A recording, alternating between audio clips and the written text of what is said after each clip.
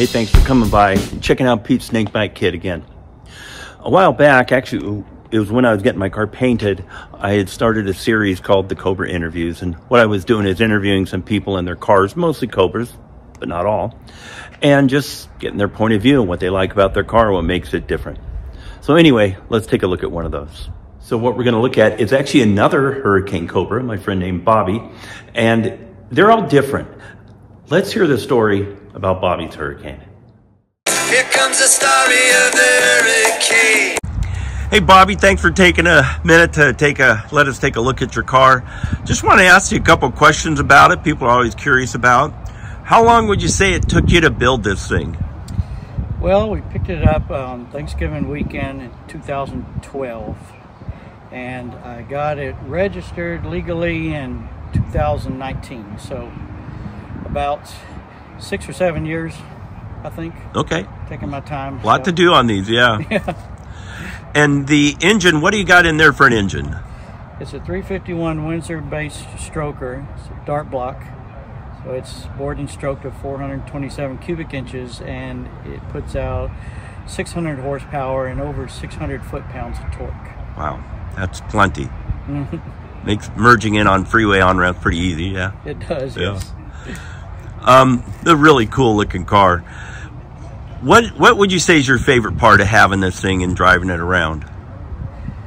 Well, from the car itself, I would say just the absolute immediate acceleration from the pedal. Yeah. In any gear at any speed. It's ridiculous. It's so overkill. And then I guess other than that, just the attention it gets. Everywhere you go, people stop and ask, is it real? That's our big question, isn't it? Yep. Is it real? Yeah, it's real.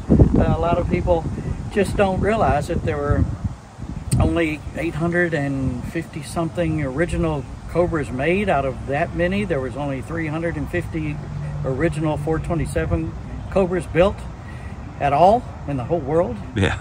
In the 60s, and so the original ones are very rare. Yeah, very rare. And expensive, huh? And expensive, yes. Yeah. I have a friend with a couple of them here in Dallas, and oh boy, they are very, very expensive. What would you say is the least favorite thing about it? Or maybe you don't have one, I don't know. Oh, least favorite? Well, I built this thing, and so I'm still shaking bugs out of it, you know. Yeah. It's got some fluid leaks that I'm chasing down.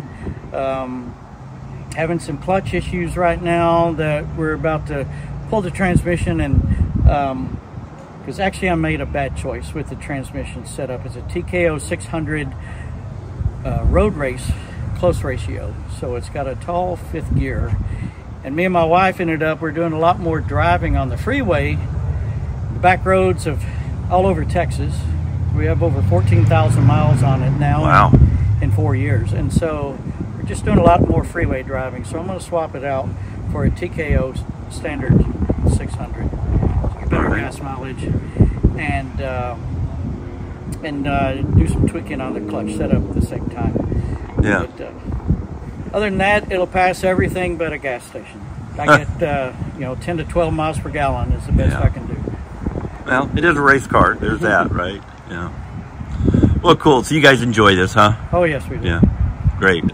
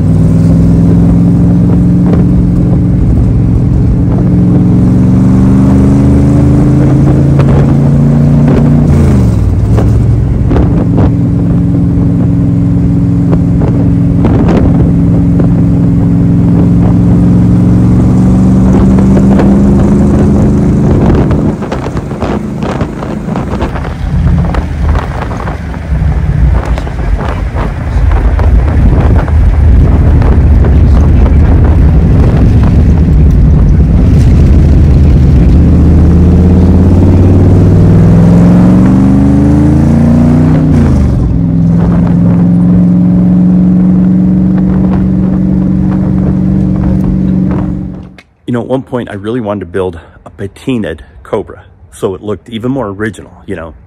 And if you're a regular guy like most of us, you've got to pick which you want. I mean, there are some people that have a Cobra for every day of the week, and they're all in different colors, like Mr. Park here. And by the way, I'll put a link to a video about him if you haven't seen Lynn Park's collection of Cobras. It's pretty impressive.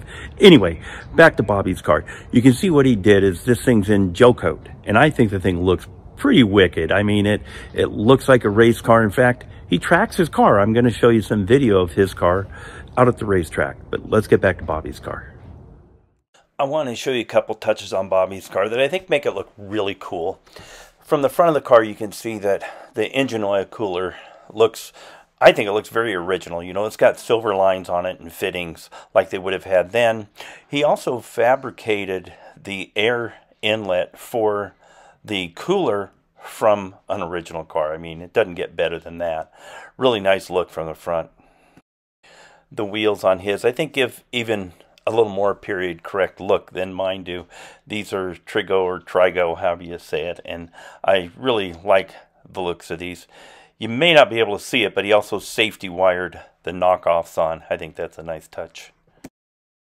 So as you can see, it's just a really cool looking Cobra, and to me just really has a used race car look to it.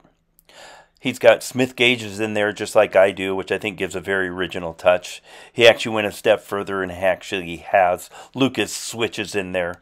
A lot of nice little things like that. You know, the livery stripes on it just make this thing, to me, looks like a real race car right from the 60s. Speaking of race car, here's a shot from it out at a track day. This thing's about ready to pull the left tire off the ground. So here's some footage of Bobby with his Cobra out at one of the local club tracks, putting some laps on it, doing what the thing was made to do, have fun and go fast. Well, thanks for showing us this. Absolutely. Here comes the story of the hurricane. Here comes the story of the